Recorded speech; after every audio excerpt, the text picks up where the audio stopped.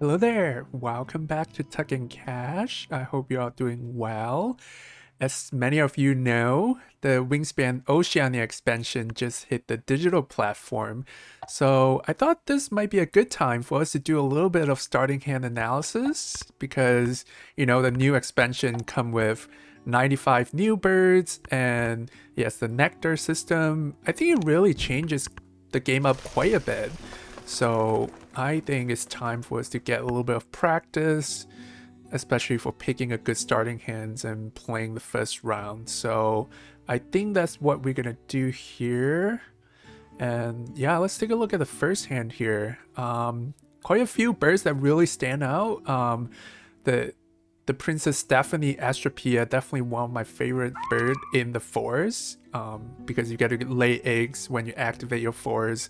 That's like a premium in Oceania, given the nerf to the grassland. And then the Australian Shelduck Brown Power is also one of my favorite. You get to draw a card from the face-up tray that's either Cavity or Star Nest, and you get to either reset or refill the tray before you do so. So you get to see a lot more cards, and yeah, I think it's a good jumpstart to your wetland here. I mean, let's take a look at the tray. Nothing too interesting. Most of the birds from the European expansion that we have seen before. Nothing really I want to pick up here. But what about the bonus card? Also pretty boring bonus card. But I think this is a good pick.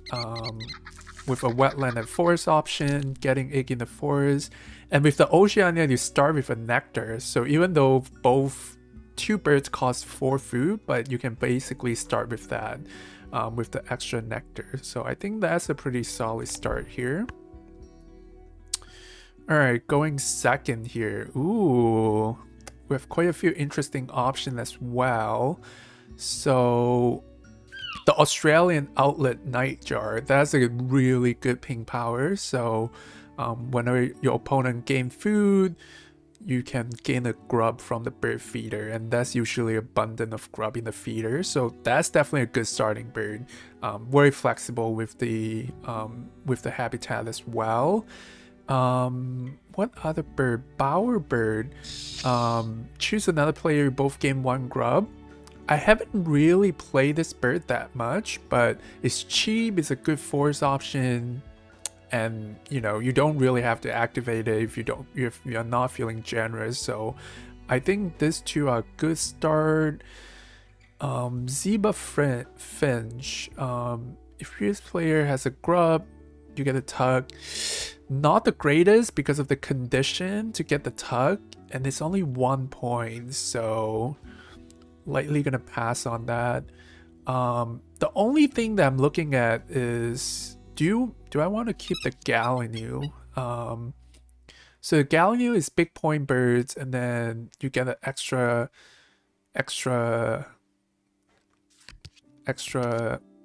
card draw from the wetland. And that's one thing I noticed with Oceania as well, because you have much more, you have easier access to food.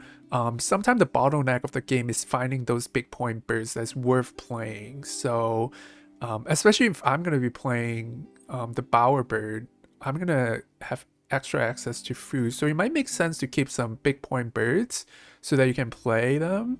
Again, Australian Nightjar also give you extra food, so yeah, I'm tempted to keep the Gallinule here just for the big points. So, and then bonus card, Citizen Scientist is always a tricky one. It's tempting, but it's hard to score. So lightly going with the Parry Manager here. Yeah, I think that's a reasonable start with 2 food and nectar. Lightly gonna gain free food from the Nightjar. So yeah, that's really not that much problem of playing the Gallinule. So I think that's a good keep here. Yeah, let me know what do you think of the pick. I think this hand is pretty straightforward, and then the Gallinule is up to personal taste. All right, let's take a look at a second set of hands. How about that? All right. So we're gonna do the same thing. Let's see if we get an interesting hand here. Ooh, all right, not too many the Oceania expansion bird, but the mannequin is one of my favorite game end power.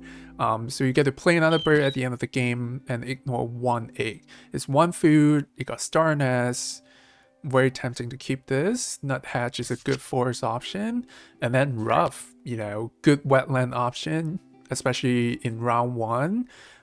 With extra access to card in Oceania, you're gonna get a lot of tugs if you get it down early. So I think that's a pretty straightforward pick here. The train, nothing really jump out to me. Again, a lot of bird from European expansion, but I think this is a solid start. With the nectar, maybe play the rough first. Yeah, with the nectar you can play the rough and the nuthatch, and then that basically will jumpstart your game pretty nicely. The star nest is going to be good for the first end of round go as well, so pretty solid pick here. Again, pretty boring bonus card here lately, going with the large bird, even though it's not a great start for large bird specialists, but I feel like that's going to be better than visionary leader here. Yeah, pretty straightforward pick here. It's just so interesting how that one extra nectar just changes the starting hand so much. Like, you just get to keep a lot more birds. So this is an interesting starting hand as well. The one that really jumped out to me, definitely the pigeon goose. Pick me goose, okay. Pigeon? Pick me goose. Alright. So you get to draw 2 cards and then give one to another player. Yeah, so you have a choice. So you get to see more card and you give the lesser card to your opponent. And then the silver eye, also pretty good. Even though all player gain nectar, but without any other option, I think that's a good card to either jumpstart your forest. And I've seen people play this in the wetland as well, so you get to gain nectar while gaining card. Not looking at the woodpecker, not the bittern, the rosella, the eastern rosella.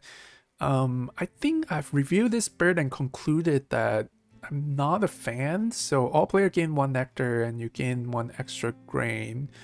So compared to the silver eye, you know, it is better than the silver eye, the power, because you gain extra nectar or extra grain, but you also have to invest more food in it to begin with, and the habitat is not as flexible as the silver eye. So I think I still like the silver eye here.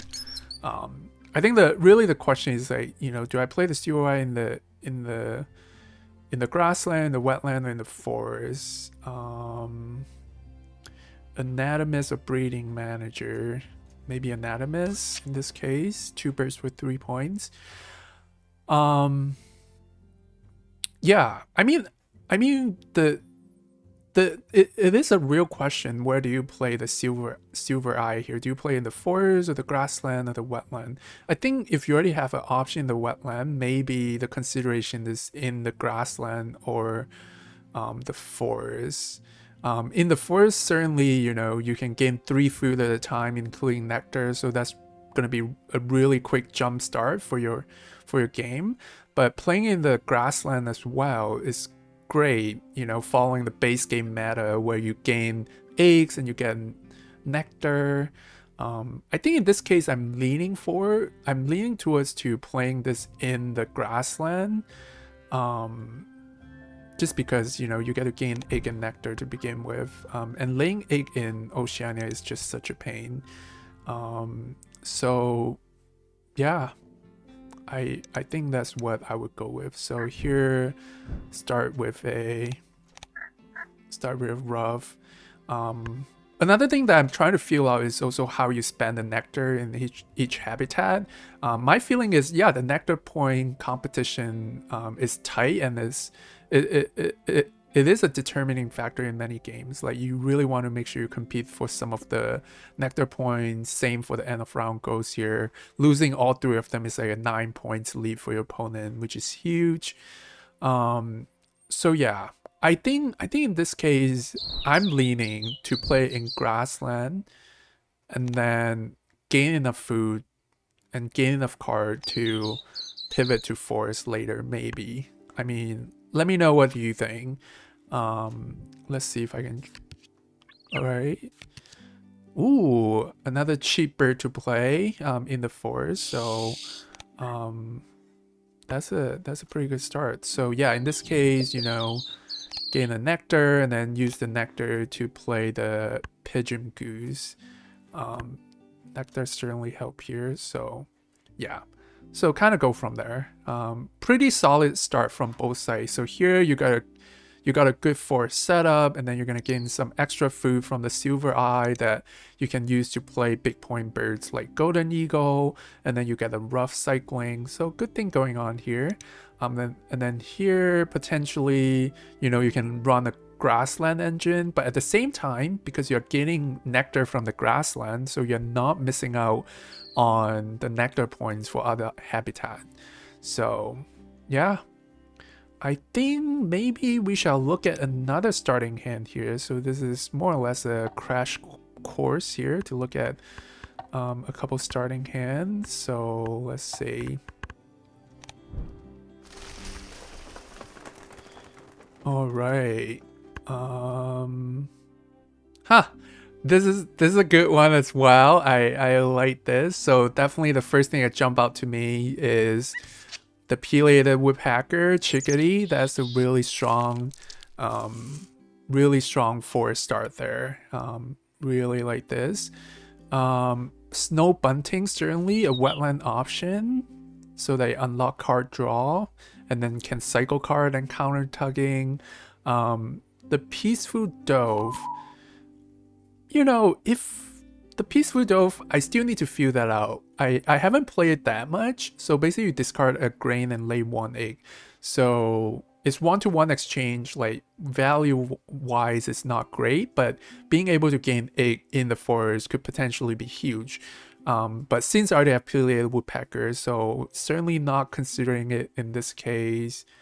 I mean, I can potentially keep 4 birds. Keep 4 birds, and then, I mean, yeah, right? Even if I keep 4 birds, I still have nectar, so I can immediately play woodpecker and then gain food and then lay eggs and play the other bird. Yeah, I think even though the peaceful dove I don't think it's great, but I think because of the extra nectar, and I think it could work. Maybe I should play this out and see how this works. I mean, that's the thing with Oceania. Now you get to keep 4 birds, and it's still gonna work out a pretty good tempo because of the extra nectar. So I'm interested to play this one out. So certainly viticulturalist for good vibe. All right. Interesting. Okay. So nuthatch for cheap forest bird, but for the wetland, I'm thinking maybe the red-winged parrot. So potentially if I play this in the wetland, I can gain eggs by giving my opponent nectar.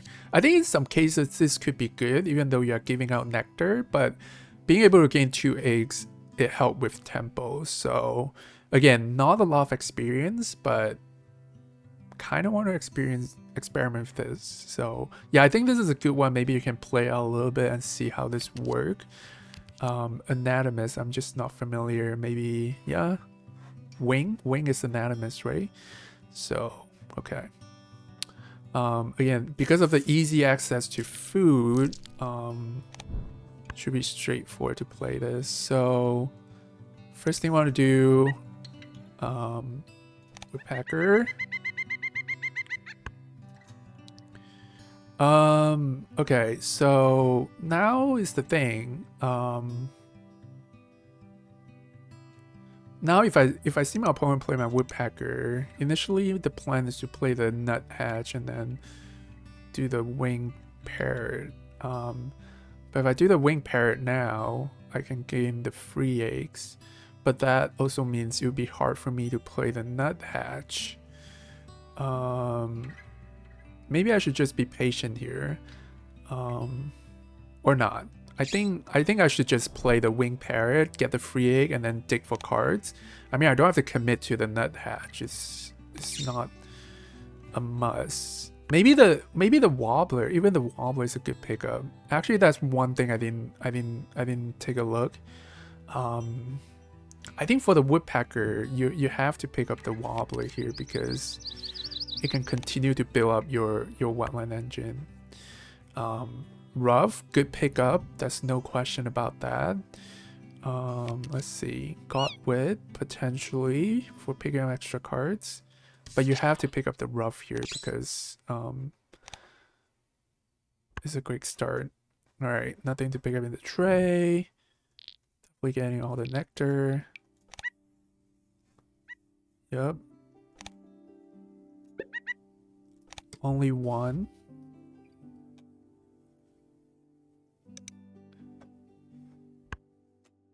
Mouse is acting up here.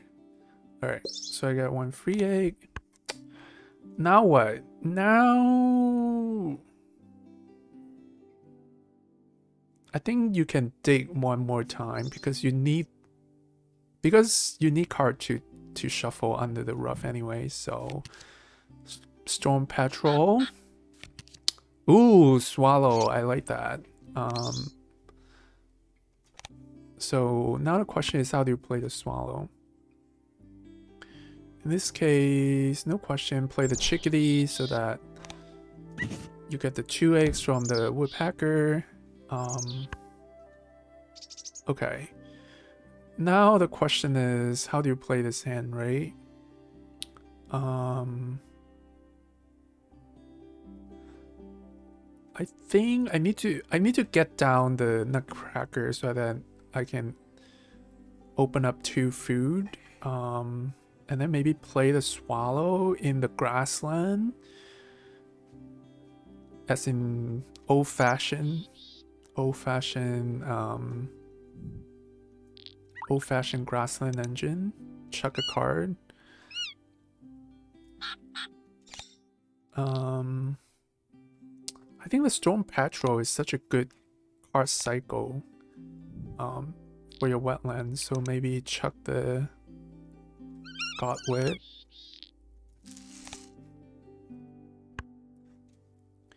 Alright, get to reroll. That's amazing with all the nectar.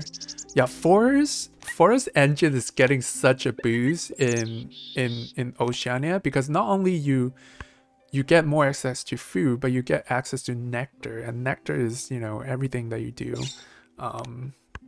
in Oceania. So okay, so in this case I do want to get down the Swallow so that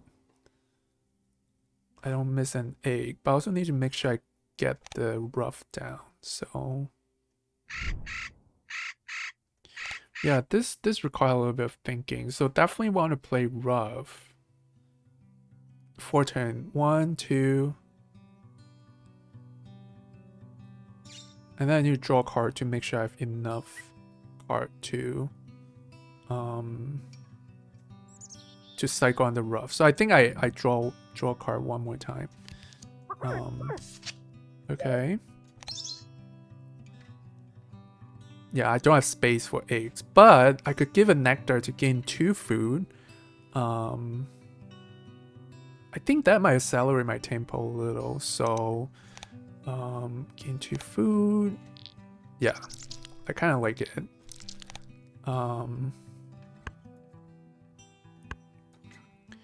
Alright, then now what? Now I have too much. I mean, I don't have to play the bunting because there's no There's no cycle card in sight. Maybe I play Peaceful Dove. Maybe I do play the bunting so I can start picking up cards. So that's not a bad idea. It's no bunting, right? And then 3 more turns. I need to play the rough. Maybe play the swallow. I mean, now it's a question. Because of the bunting, the swallow become a 0-point bird. So do you still play the swallow? I mean, it might still be important for cycling card, but maybe play in the forest. Yeah, those are some interesting decisions that need to be made. So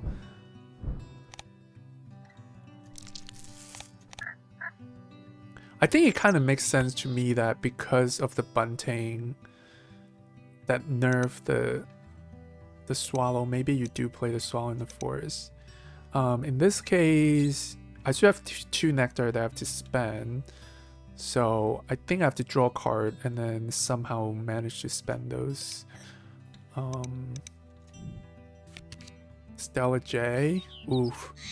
2 food. It's gonna go to waste. Stella J is still good for Forest Engine, so not complaining. Maybe I play the Pipit? We'll see. Yeah. I don't know. Let me know what you think. I really have a feeling that because of the bunting, I should just play in the forest so that I gain food, cycle card, and go for the big point game instead of doing the grassland engine. I'm interested to hear what you think. And then in this case, you know, play the Pipit. Because I don't want to waste the nectar food, and then next turn just continue to build on the forest here, which is gonna be really strong.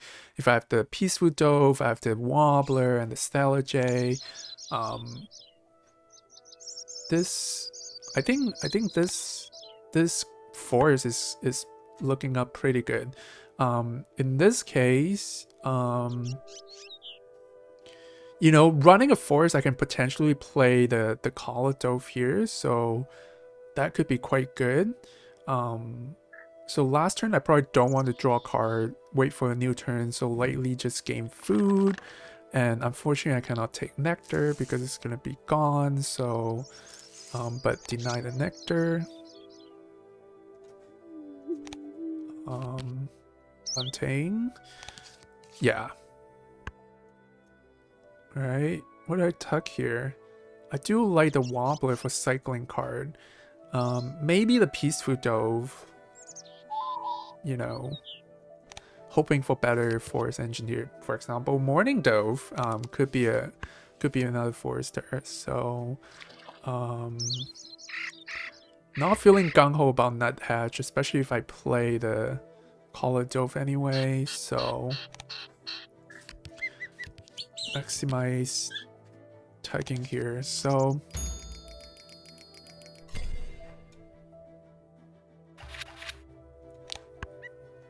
yeah, I think that's where we're gonna wrap up. So like I say, this has a good forest build up, and then this, you know, let me know, what do you think of the Swallow in the forest? Was that a good decision?